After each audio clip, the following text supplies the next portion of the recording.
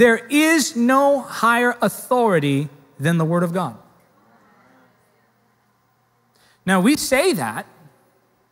It's almost a church cliche. We believe the Word, we believe the Word, we believe the Word. How can you believe the Word if you don't know the Word? I believe the Word, I believe the Word. When was the last time the Word of God corrected something you believe?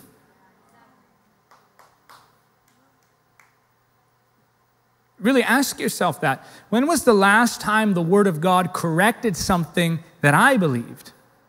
Because if the Word of God always agrees with you, it's probably because you're forcing your beliefs into the Word rather than using the Word to form your beliefs. The Word of God is final authority, highest authority. It corrects us when we are wrong and teaches us to do what is right. This generation, sadly, and this is not something I'm saying from a place of anger or from a place of arrogance, my heart is broken for the fact that at least in America, this generation suffers from word deficiency.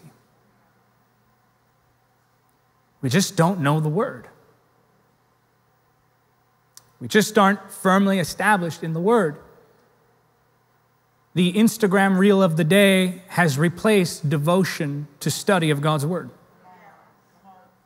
Tweetable quotes have replaced time in God's Word. Netflix series and YouTube binging have replaced time in God's Word. Psalm 119:89 says, "Forever, O Lord, thy word is settled in heaven." The Word creates boundaries. And without boundaries, it's impossible to build. If you were to build a structure and you laid a foundation, and that foundation didn't have a shape that was definite, a surface that was even, then as you begin to build, you would find that the structure would fall. You see, we think that freedom is throwing off all restraints and rules. But true freedom is found within the boundaries of Scripture. We have to stop adding to the Word and creating our own ideas, especially when it comes to spiritual matters, especially when it comes to the spiritual realm. We add so much to the Word, and we do our best to cram it in there.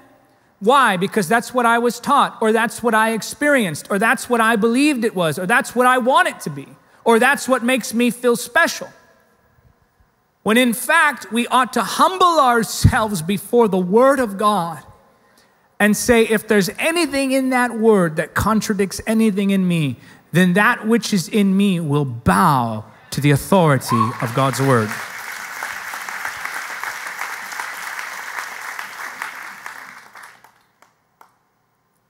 The Bible is not a fortune cookie. It's not up for however you want it to be that day. We say things like, well, that portion of Scripture, yeah, I get that it means that to you, but to me, this is what it means.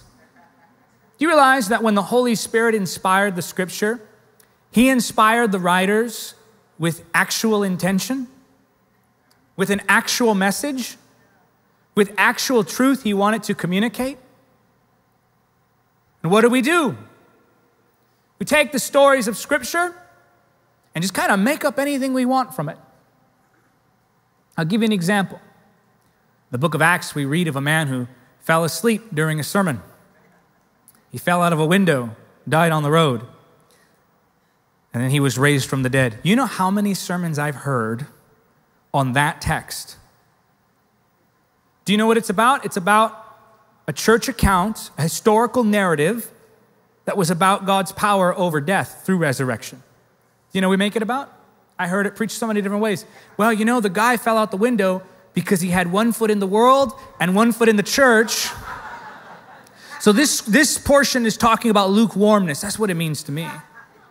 Or I've heard it said, well, that represents your dreams. And it may have fallen a long distance. And you may feel like God it's impossible for me to accomplish these dreams, and God's going to come and resurrect your hopes and dreams. I'm thinking, that's not even what it says. They say, well, that's what I got out of it. People go, oh man, I never saw that before. I'm saying that's because it was never there.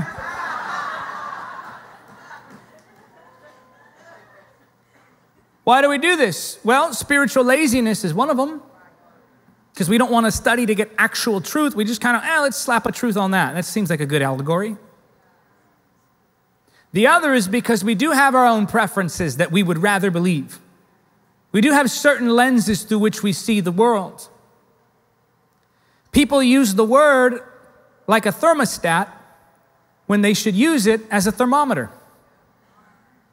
See, a thermostat changes the temperature. A thermometer measures it. We try to get the word and use it to adjust to our comfort, when the word is actually a thermometer that tells you what temperature you are. The Bible says in Matthew chapter 7, verses 24 through 27, anyone who listens to my teaching and follows it is wise, like a person who builds a house on solid rock. Though the rain comes in torrents and the floodwaters rise and the winds beat against that house, it won't collapse because it is built on bedrock. But anyone who hears my teaching and doesn't obey it is foolish, like a person who builds a house on sand. When the rains and floods come and the winds beat against that house, it will collapse with a mighty crash. Here, Jesus is talking about building your life on the foundation of his word. And so many times we build on other things. We build on church traditions. We build on what our family taught us. We build on our preferences and the way that we see the world. Society has already lost its reverence for the word, and the church is losing it too. That's happening. In our church, in this world, that's happening. And I'm talking about the church at large. People are falling away from the faith. People are denying the truth of God's word. Why? Because the further that culture gets from truth, the more offended it is by truth. What's actually happening is that society is slipping further and further into darkness. And the further and further they go in darkness, the more irritated they become by light. So it's not that we need to readjust the word. We need to reaffirm the word and stand by it. It's time to stand by the word. And when you stand for the word, there will be resistance, believe me. Always resistance to the truth. The most truthful messages I preach are the most controversial. Now, I'm not trying to be controversial. We shouldn't get joy out of upsetting people. We're not being antagonistic for the fun of it. That's not at all the spirit of Jesus. But we declare the truth despite offending people. We declare the truth despite rocking the boat, stirring the waters. Atheists don't like what I have to say. People in the world don't like what I have to say. Religious Christians don't like what I have to say. Because it's based on the word, and you will stir the waters. But preach that truth anyway. Know the authority and bow to the authority of God's word. Embrace that. That's what you have to do if you want to be truly discerning, because the moment you step off the authority of God's word, the moment you step away from that, now you've left a firm foundation and you're left trying to feel around in the darkness by your own understanding. This is where people will base their so-called discernment off of their minds and emotions. Spirit is easy to discern. Spirit aligns with the word. Satanic will contradict the word. Secular, it's this nuanced. Kind of does, kind of doesn't sometimes. That's why it's so difficult. Now, this is where problems are created, and this is where I really want to challenge you, people of God. It's when we start to get into our own minds and emotions and calling it the Holy Spirit that we get into trouble. As I mentioned earlier tonight, one of my favorite things to do is to champion other ministries. And you've seen it on my social media. You've seen it on our broadcast. I'm constantly promoting other ministers and ministries. I recommend other ministers to you because that's what I believe we should be doing in the kingdom. It's about unity is so important to this ministry. Unity is so key. So I was working really hard for, I think it was like a year and a half almost, on getting one of my good friends onto a very popular television program, a Christian television program. Because I knew if we could get this guy on this TV program, their ministry would skyrocket and people would love it. I said it for years. That TV audience with this ministry, oh, it's match made in heaven. The audience would love them and their ministry would just explode. So finally one day it happens. We make the connection. I had lunch with one of the heads of the program, and I said, you got to get this. He said, okay, give me the name. We'll write it down. They wrote it down. They looked into it, and he got on the program. I was excited. So I'm watching the live stream premiere of this show on Facebook. Facebook is filled with Facebook theologians and keyboard warriors and computer prophets. And anyway, so I'm there watching all these comments. Most of them are great. They're going, oh man, this guy is anointed. I'm going, yep, yeah, he is. Oh man, this guy's speaking truth. Yep, that's what he does. He's very bold. So I'm just enjoying it. And wouldn't you have it? Someone commented, well, I don't really know. Something about this just doesn't sit right in my spirit. And then somebody else chimed in. You know what? I can picture them like this.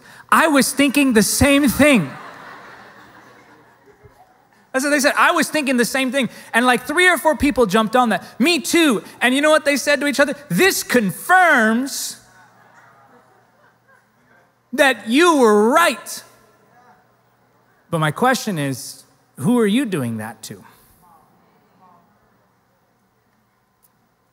How many wonderful servants of God and people of God and churches are we just believing stories about?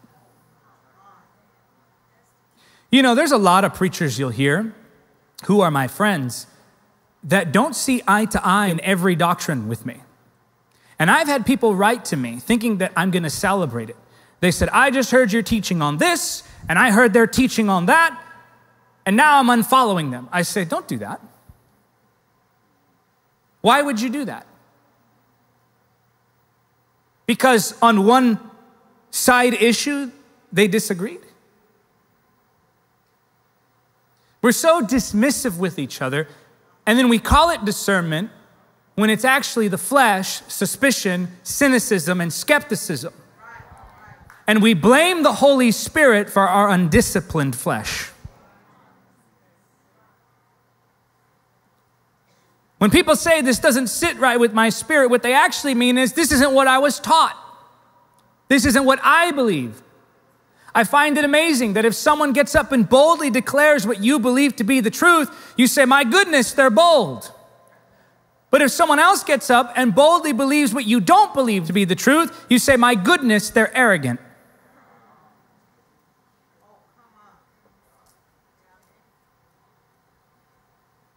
We are to judge people of God, but we need to judge with righteous judgment, with the word, by the Spirit.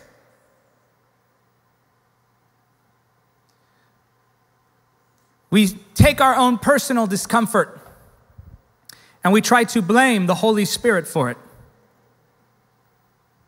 Our own preferences. People of God, if you want to be truly discerning, you're going to have to set aside your preferences. Exchange the lens of how you were raised. Exchange the lens of your political ideology. Exchange the lens of your preferences and put on the lens of the Word. See it through the Word of God. See it through His Word.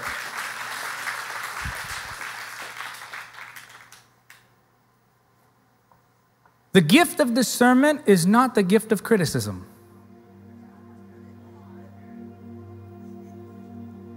The gift of discernment is not the gift of complaint. With all that's going on in the world, with all the chaos we're facing today, we need to be grounded on the Word, the Word. Thank you for watching Encounter TV. Don't forget to subscribe and click the notification bell. Also, help us spread the gospel of Jesus Christ in the power of the Holy Spirit. Make a one-time donation or become a monthly supporter by clicking on the donate link now.